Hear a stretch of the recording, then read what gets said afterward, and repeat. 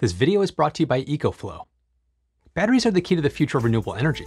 We all know that in order for intermittent renewables like solar and wind to be useful, we need energy storage to make them work over long periods of time. Lithium-ion batteries come to mind, but they're still too expensive for truly long-term storage.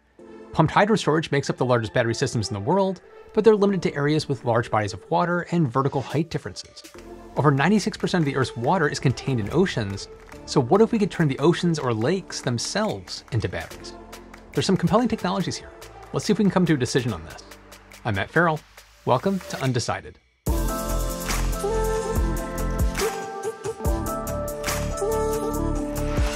At this point, it shouldn't be a surprise to any of you that I'm fascinated with energy storage technologies. If we're going to transition away from fossil fuels towards renewables, new energy storage techniques are essential. As I've mentioned in previous videos, a big issue with offshore wind and large-scale solar technologies is how to store their energy. And currently the levelized cost of storage of newly installed grid-scale lithium batteries ranges from $131 to $232 per megawatt hour.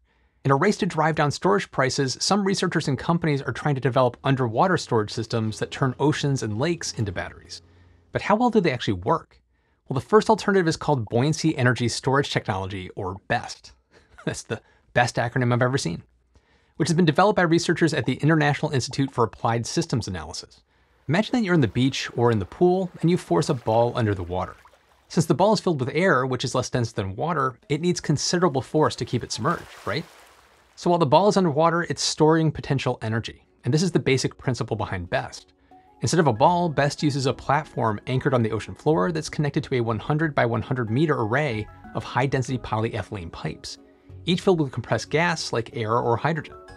BEST is used in conjunction with floating solar power stations or offshore wind turbines. As those systems generate electricity, it drives electric motors that pull the buoyant tubes down to the ocean floor in order to store that potential energy. When energy is needed for the grid, the tubes are released and their upward force drives the motor in reverse, operating as a generator and pushing electricity back into the grid.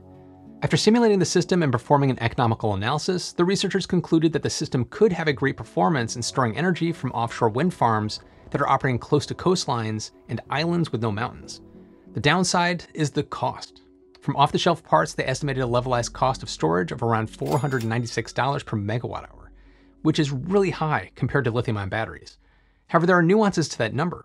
The researchers affirmed that if investments were made to develop new materials and technologies for the BEST system, instead of using off-the-shelf parts that aren't optimized for this use, this could reduce its cost to around $50 per megawatt hour, storing energy in a weekly cycle.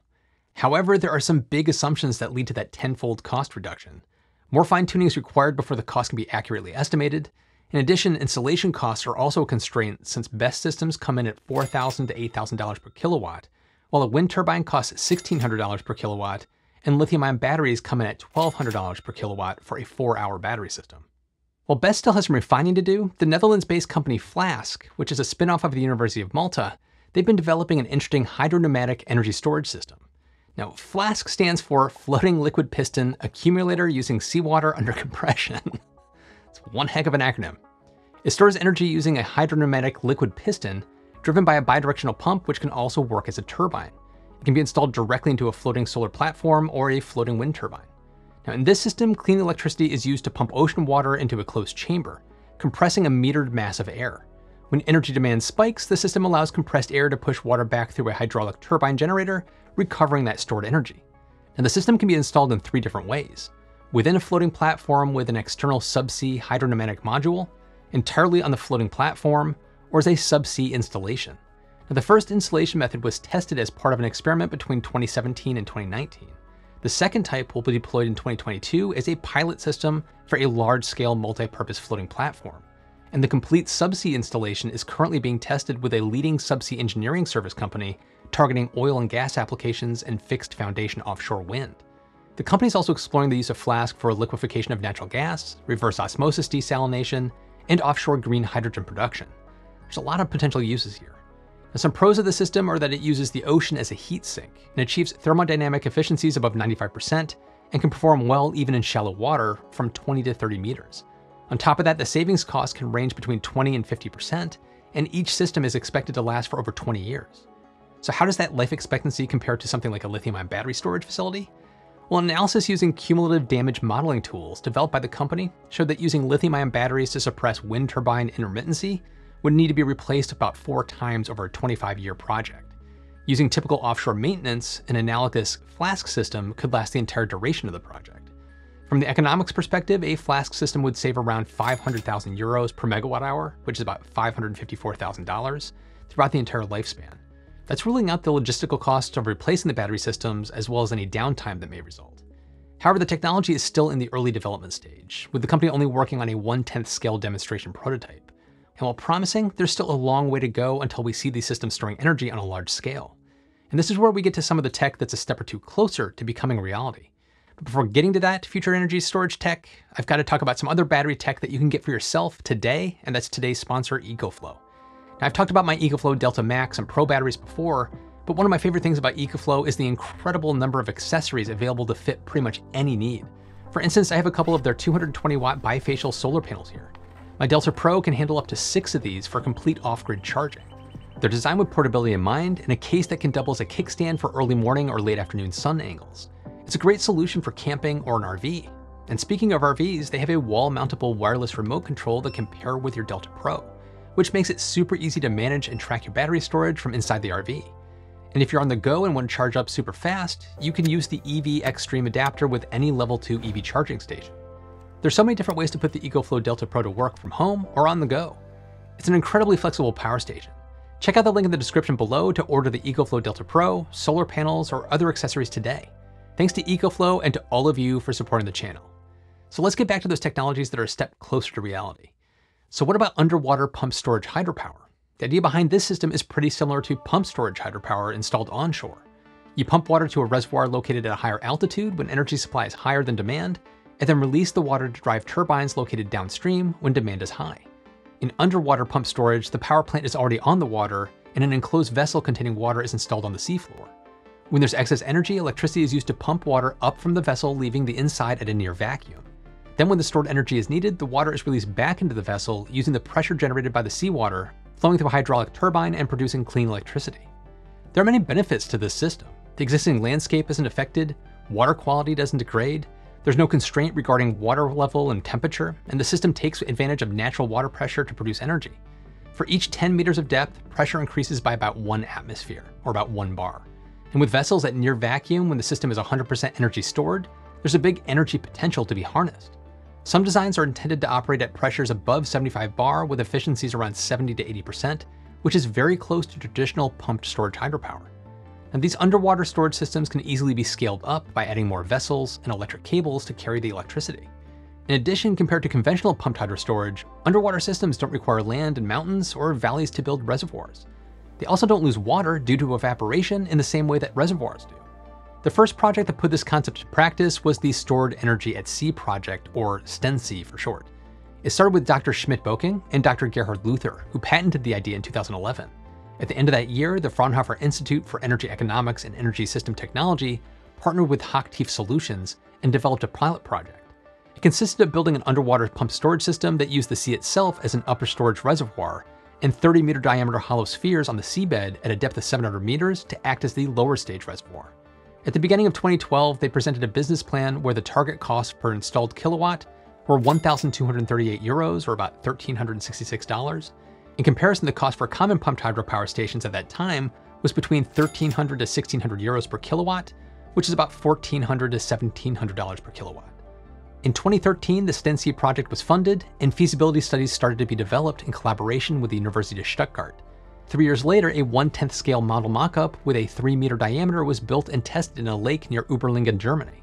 After the test, the team discovered that their design was feasible at around 700 meters, where the pressure would be about 70 bar by using materials that could handle the pressure. A single sphere could store about 20 megawatt hours of electricity, which is about 5 megawatts for 4 hours. In addition, a study developed by the team showed that an underwater energy storage system with 80 spheres could output up to 400 megawatts and would cost between 4 cents and 20 cents per kilowatt hour. That's the equivalent to $44 to $220 per megawatt hour. That's a cost competitive option. Now, researchers from MIT also worked on a very similar project using hollow 30-meter diameter concrete spheres, which had 3-meter thick walls and weighed thousands of tons. That can make them an option for anchoring floating wind turbines. With the sphere sitting at a 400-meter depth, it could store up to 6 megawatt hours of electricity, but a single sphere was expected to cost $12 million. The end result? The cost for storing energy in the sphere would be about 6 cents per kilowatt hour, which is the equivalent to about $60 per megawatt hour. That makes it another cost-competitive option. The Dutch startup OceanGrazer is also developing a utility-scale offshore energy storage system, which won the Best of Innovation Award at CES 2022 this year. The Ocean battery provides eco-friendly utility-scale energy storage up to gigawatt-hour scale. It pairs flexible bladders with a buried concrete vessel, and rather than pumping water from the vessel into the ocean, water is pumped into sealed flexible bladders. When there's demand for power, water is pumped from the bladders into the low-pressure reservoir, driving multiple turbines to produce electricity. OceanGrazer CEO said, "Minimal discharging time is 0.5 hours, sufficient for the highest demands in the utility sector. Any lower power capacity to storage capacity can be created to support bulk shifting, for example. There's no self-discharging whatsoever, so power can be stored as long as you want." One benefit of the Ocean battery compared to the technology developed for the Stensea project is that it operates as a sealed system. The battery has low maintenance costs, and the materials used to build the Ocean battery are steel, concrete, rubber, PVC, which are all available worldwide. The company said that the single reservoir, which has a 20 million liter capacity, could store up to 10 megawatt hours of energy, and the system could be easily scaled up. The system's efficiency is expected to be between 70 and 80%. In addition, the system is likely to run for an unlimited number of cycles and have a minimal lifetime of 20 years, although developers said that it could probably go for 30 to 50 years. On the flip side, lithium-ion batteries can provide 2,000 to 3,000 cycles, depending on the manufacturer and the environmental conditions where the battery is being used. Where the minimum lifetime of OceanGrazer's tech would last 20 years, most lithium batteries would have a minimal lifetime of only 5 years. Now, OceanGrazer is building its first commercial prototype in the north of the Netherlands in an inshore lake.